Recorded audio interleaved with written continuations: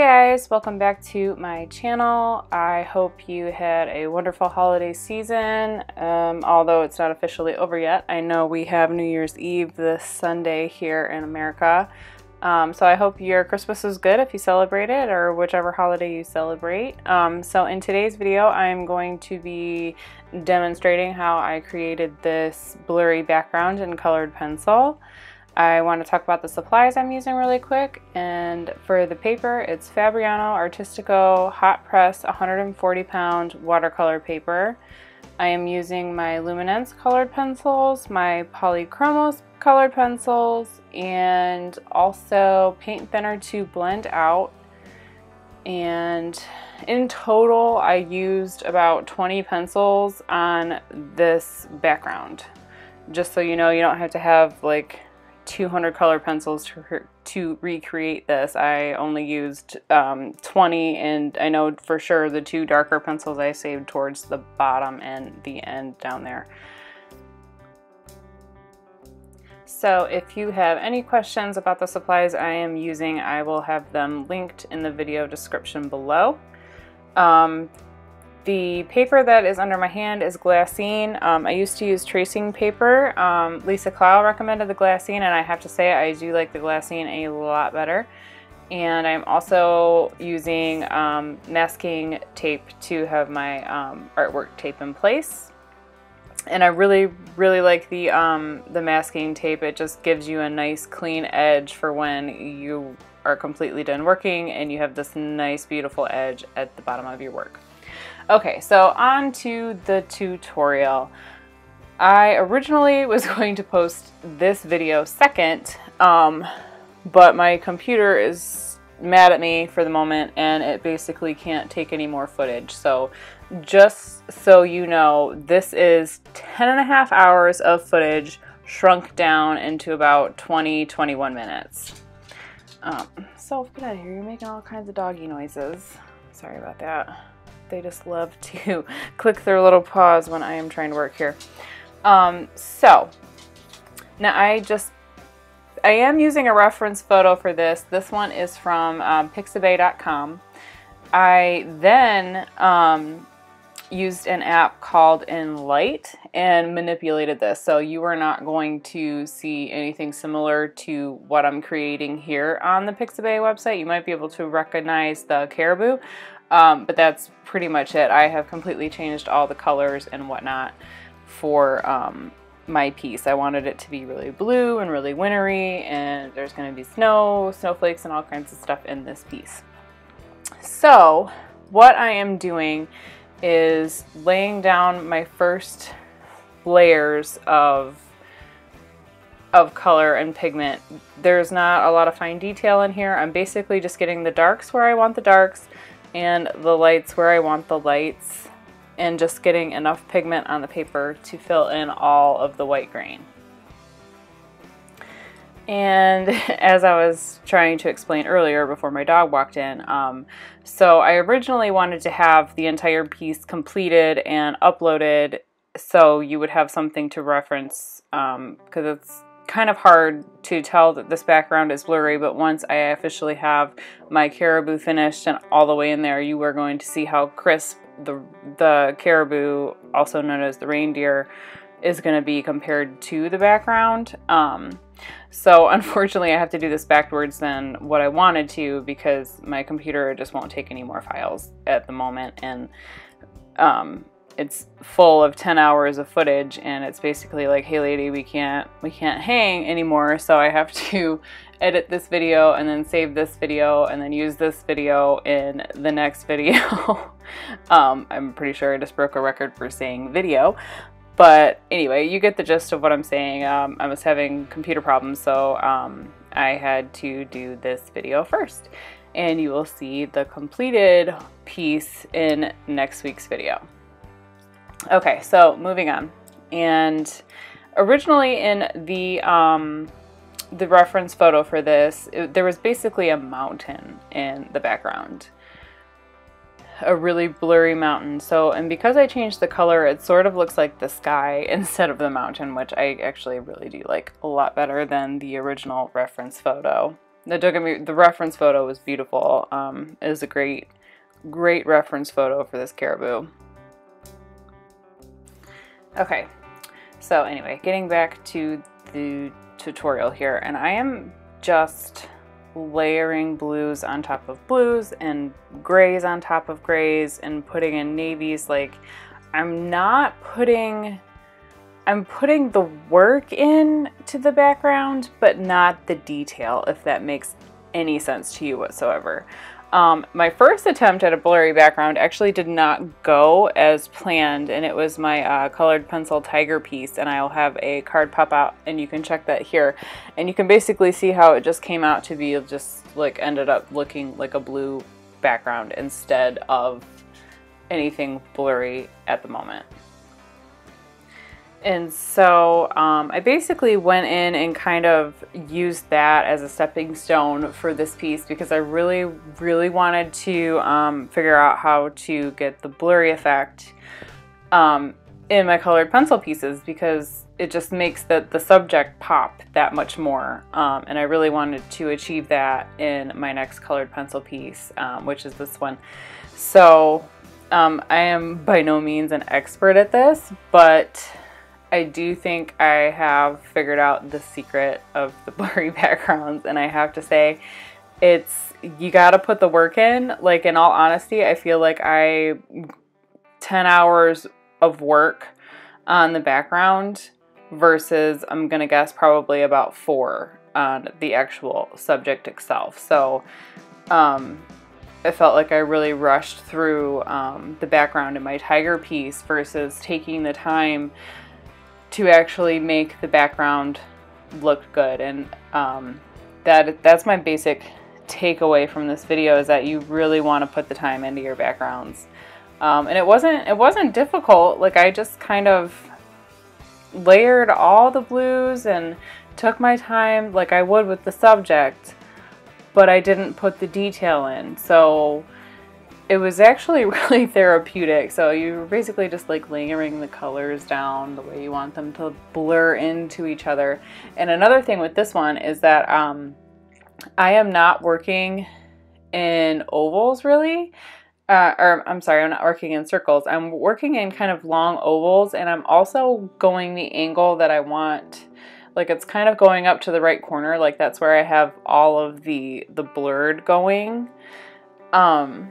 So I have it all kind of tilted to the right, like all my strokes are kind of tilted to the right, so I'm not just sitting there using small circles. I'm actually putting the strokes into which way I kind of want this to blur out. I'm sure it's different for different types of blurry backgrounds, but for this instance, like, I'm basically using the strokes to show which way I want the motion to go.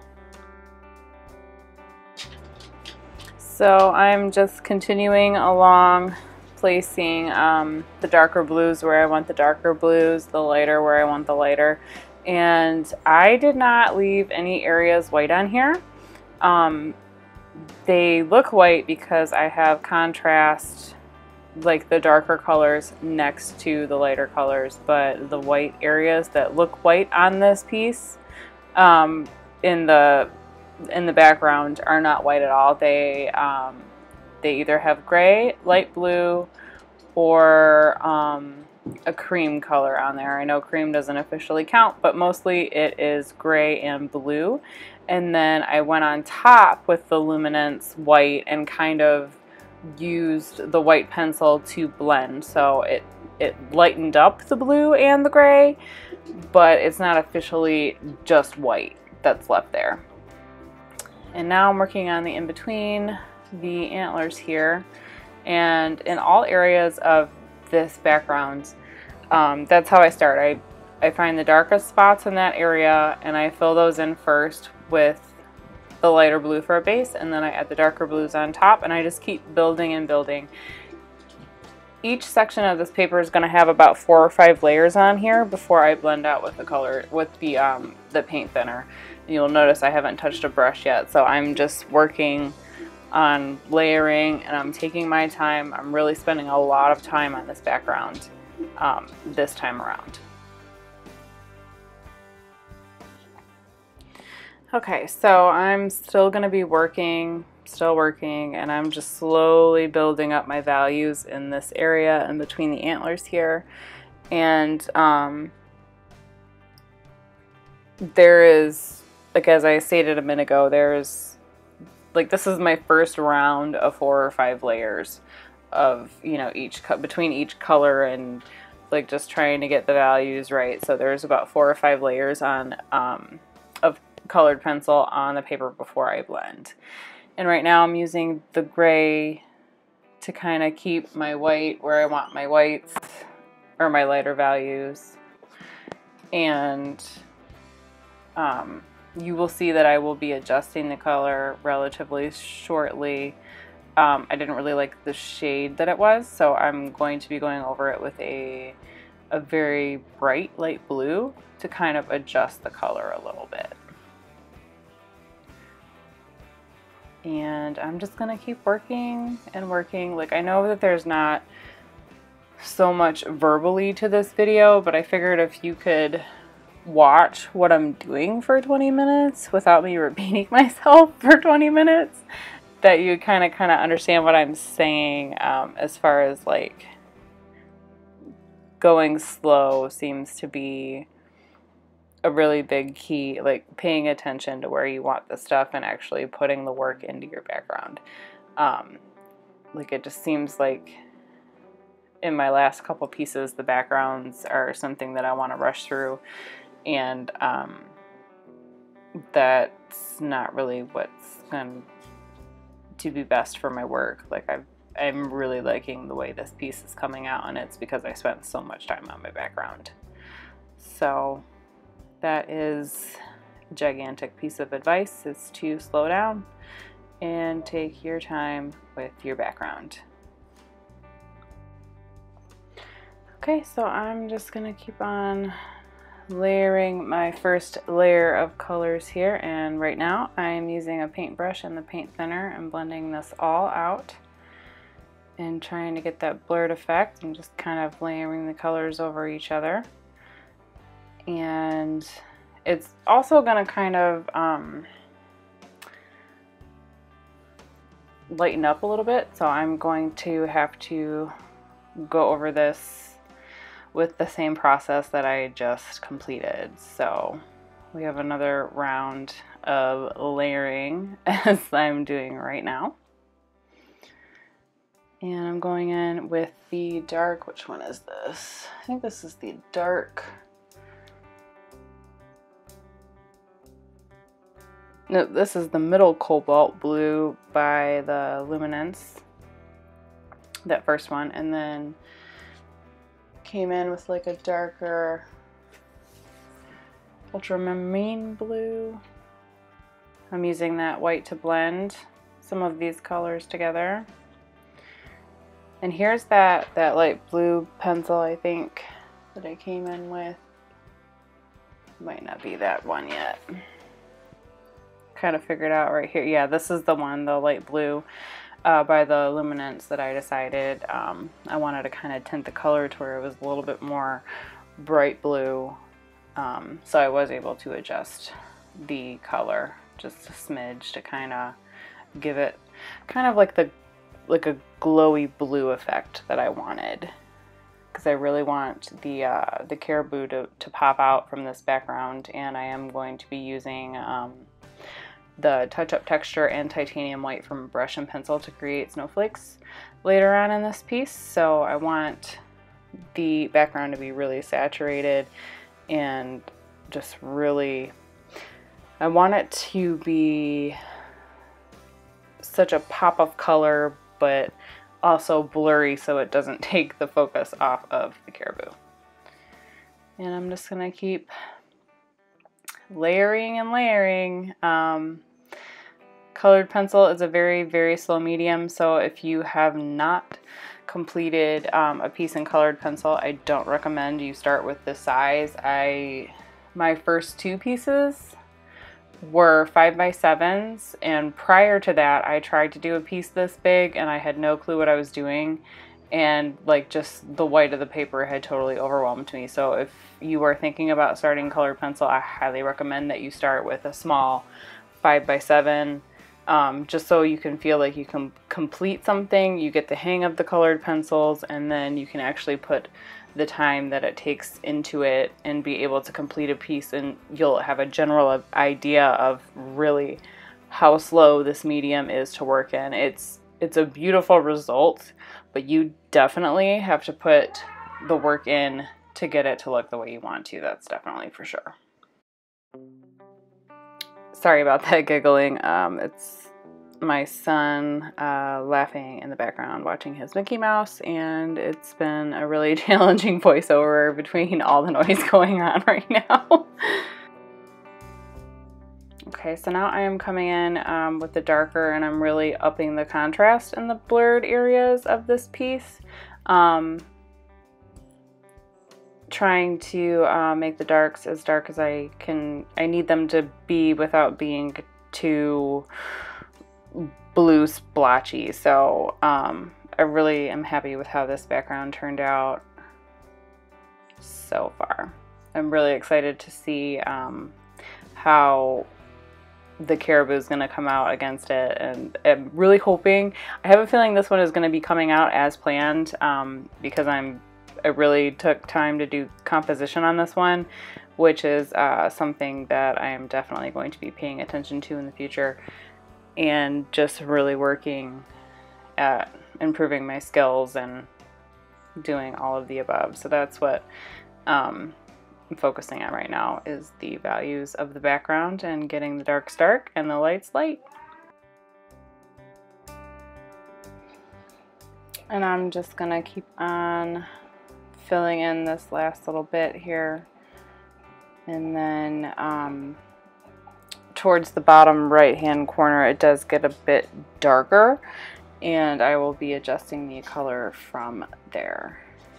But you can see what a difference putting in those darker areas makes versus having it all kind of mid-tone. Contrast is very important, which is something I didn't really know about when I was younger. So it's been kind of an eye-opening year for me. Blending out the second layer of layers, getting everything all nice and smooth and ready so I can work on my subject. And I'm using less paint thinner on the second layers, or the second spreading out of layers, and working on all of this here, spreading it out so it's all nice and smooth. And now I'm working on this bottom little corner here, and I used some white, the white pencil, to kind of reserve some of the white that I needed. And it's a little bit of a different texture down here at the bottom, and you can see every time I stop moving the pencil I'm like looking at my reference photo trying to make sure I get this right. So coming in with the lighter layers of the grays and the blues, and this corner is going to be probably the darkest area. Like there's going to be bits of the darkest area in this bottom corner, and I'm just going to keep layering and layering. This is kind of like a good area to kind of see this process on, because it's kind of all in this little cluster, and you can really see how much pigment I'm putting down on this paper before I even think about blending it out with the paint thinner. Coming in with that darker pencil to kind of layer in where I want my darks to go. And this in the reference photo was the bottom of the mountain, so there's a lot more brush and stuff down here, but like I said, I adjusted the color so it doesn't quite look like a mountain. Kind of looks more like a sky, because I have so much blues going on in here. And just still, and I'm working with a very light hand throughout this whole piece. You don't want to burnish until your final layers, otherwise you will ruin the tooth of your paper, and you will not be able to, the paper won't take more layers after that, so you won't be able to adjust the colors at all. Okay, so I'm just going to keep continuing this process. Then I'm going to blend this out, and then I'm going to be doing the second layers of layers. Second layer of layers, I should say, and adjusting the color a little bit up here. There's a couple rough spots that I wanted to smooth out, and then I went over back in with the darker pencil, and might have lost a clip there, but just kind of smoothing everything. Oh, nope, I went around with the gray luminance colored pencil, but I ran out of room on my SD cards, so that's what I was spreading out there. I went over the entire piece with the gray pencil, and then I didn't really like that line that was kind of breaking it up in there, so I threw some white on top of that to kind of even that out a little bit. And then I'm coming back in and upping my contrast and making these darks pretty dark. And we will be doing the gray next to kind of, you know, a lot of it is just really overlapping the colors to where they blend into each other, and you really get that blurred effect. And I really liked how this came out quite a bit. Still working on the contrast, and I'm gonna really stress too, when you're doing something like this, you really want to take your time. And I just switched to my phone here for this part. So I'm blending this out really quickly, and then that'll be it. Alright, so here is the final blurry background part of this tutorial. And as I work on the main subject, I will be adjusting the background. So make sure you guys subscribe so you don't miss anything, and make sure you hit that bell icon so you get notified for the second part of this video, the whole tutorial as one piece. Thank you so much for watching, and I will see you guys in the next one.